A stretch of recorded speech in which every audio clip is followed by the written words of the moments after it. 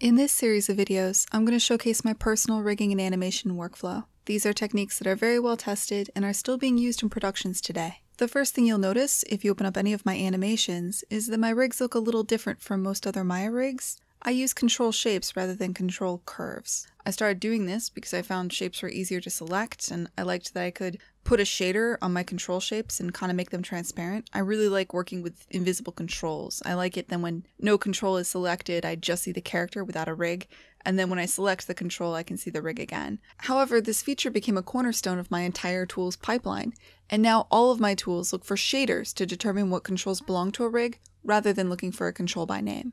On a humanoid rig, I have a shader for the right arm controls, a shader for the left arm controls, a body shader, and so on. And whenever I want to key a limb, say the left leg, my script grabs everything with the left leg shader and keys it. My scripts do not need to know the name of controls or how many controls there are in a rig. If my script is doing something with the left leg, it knows to grab the left leg shader, and that'll work regardless of if the rig is a humanoid, a dog, or any other creature. This is useful when I'm animating because sometimes I have a scene where I want to have a unique control just for that scene that's keyed with a specific limb. I can do that very easily. I just create a NURBS shape and I apply the correct shader to it. So say I create a sphere and I add the left arm shader to it. Now whenever I select or key the left limb, this sphere will also be selected or keyed. Every tool I have looks at these shaders to determine what to do rather than looking for a control by name. These shaders also hold any metadata I want for the rig.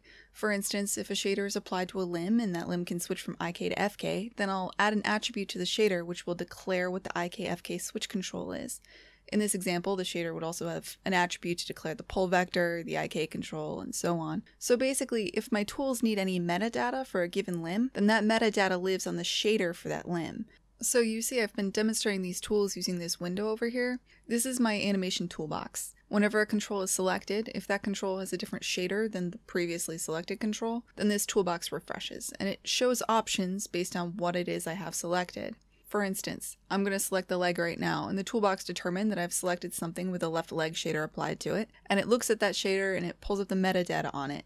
If it sees information for an IK-FK switch, then it shows this IK-FK switching panel. However, if the head is selected, then the tool looks at the head shader and it sees that there's this other metadata for space switching. So now it's showing an option to switch between world space, local space, or head tracking. As you saw earlier, the animator can select entire body regions using these buttons over here, which are simply selecting all controls that use a given shader. And I also have a control picker, which is part of the rig and is generated with AutoRigger. I'll kind of get into that deeper in a different video.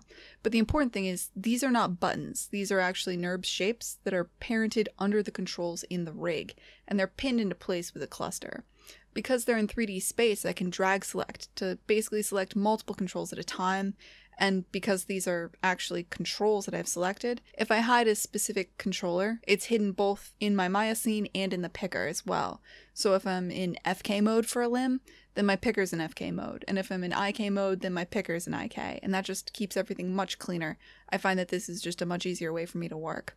So this has just been a really quick first look into how my tools are authored. If you'd like more videos like this, please hit me up on Twitter or let me know in the comments below. Thanks.